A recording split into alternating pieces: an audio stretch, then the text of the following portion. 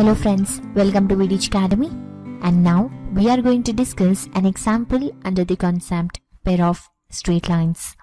So let us consider an example, that is, we need to show that the product of the perpendicular distances from the origin to the pair of straight lines which are given by this equation is mod c divided by under root a minus b whole square plus 4h square. So as this is the given equation, let us consider it as equation 1.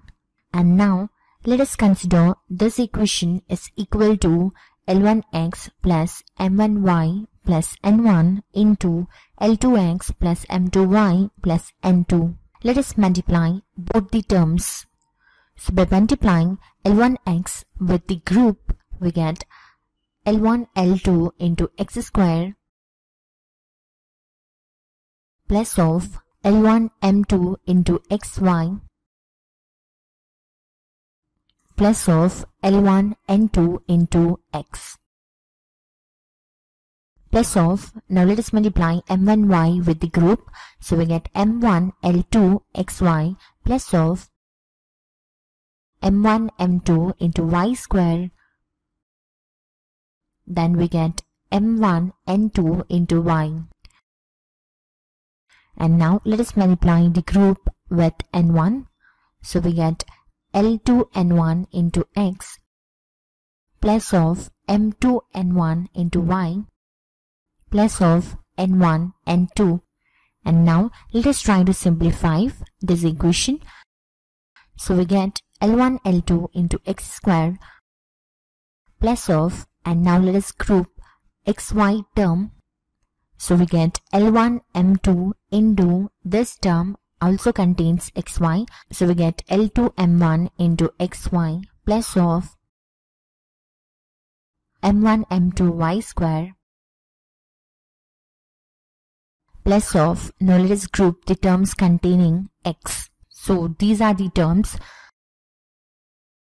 and we get L1 N2 plus of L2 N1 into x.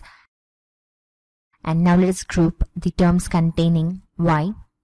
So here this is one term and here this is the second one. So we get M1 N2 plus M2 N1 into the common term which is y plus of the constant which is N1 into N2. And now let us compare equation 1 with this equation. So here the coefficient of x square is e, and here we get the coefficient of x square as L1 L2.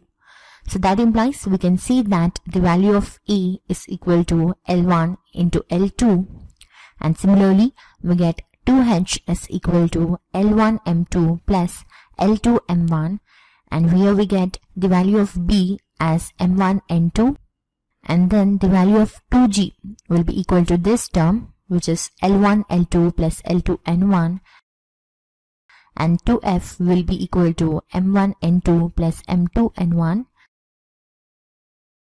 and c, that is the constant term, will be equal to N1 into N2. So therefore we can say that equation 1 represents L1x plus M1y plus N1 is equal to 0. So let us name this as equation 2. And the next equation, that is L2x plus M2y plus N2 is equal to 0. And now let us name this line as equation 3. And here as the condition is, we need to find the product of perpendicular distances from the origin. So let us assume D1 be the perpendicular distance from the origin to the equation 2. So let us remind the formula to find the perpendicular distance from the origin, which is given by mod c divided by under root a square plus b square. So by using this formula and substituting the value of c, which is N1 divided by under root a square, that is here in this case we get L1 square plus of M1 square. So this is the value of D1. And now let us consider D2, which is nothing but the perpendicular distance from origin to equation 3. So its value will be equal to mod N2 divided by under root L2 square plus M2 square. And then we need to show the product of these distances, that is d1 into d2. So by multiplying, we get mod n1 into n2 in the numerator divided by under root L1 square plus M1 square into L2 square plus M2 square. And now let us multiply in the denominator. So that implies we get here mod n1 n2, which is nothing but the value of c. So it is right mod c divided by under root, and here by multiplying we get L1 L2 whole square plus of L1 M2 whole square plus of M1 L2 whole square plus of M1 M2 whole square. So here these terms are in the form of a square plus b square. So by using that formula we need to expand.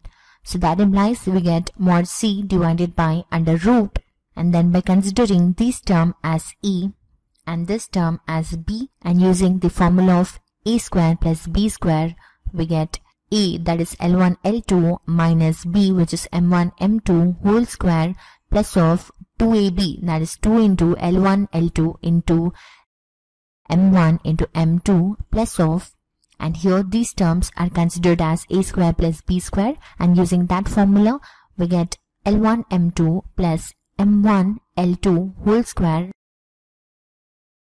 minus 2 into L1 L2 into M1 M2. And here let us cancel the terms containing the opposite signs.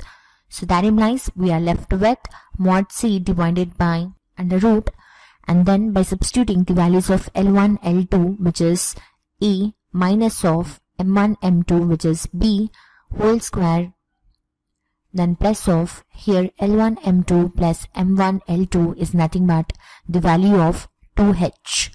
So we get here 2h whole square.